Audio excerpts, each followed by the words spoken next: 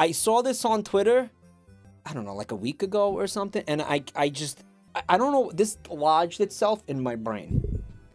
Happy Friday afternoon. Now we've done it. We've got to the end of the week.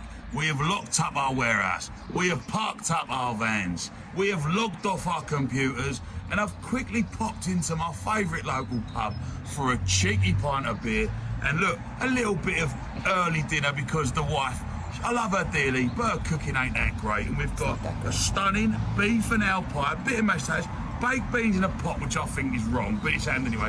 And of course, a bit of gravy. And you know me, I never look when I pour, because I am the absolute governor. Now listen, guys, I hope you had a great week. Keep on smashing life. Keep giving it 110%, and don't go home until you're proud. And listen, cheers to you all. You deserve it. A bosh. A bosh. I don't know what that means. He's the absolute governor, bro. The absolute governor. Guys, I want to have a cheeky pint with this guy so fucking bad. This looks amazing. This, whatever he's eating looks fucking amazing to me. It's some kind of meat pie with like the gravy on it, which he did not look at it while he poured it because he's the absolute fucking governor. You know, the British food's disgusting. You know that what's on that plate looks good. Guys, stop. That looks like that fucking slap. Stop it. Sorry, I don't know. If you don't think so, I don't know what to tell you.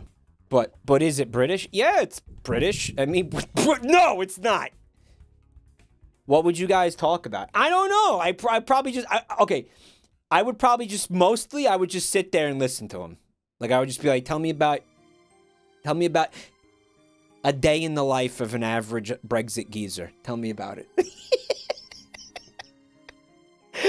And then I would just shut up and just listen. You don't fucking have anything to say to the absolute governor. Okay? The fucking absolute governor, he tells you things. He has nothing to learn from you. All right, but you have everything to learn from him. Okay? New Jay-Z dinner meme just dropped. Would you rather have $1 million or a cheeky pint with the absolute governor?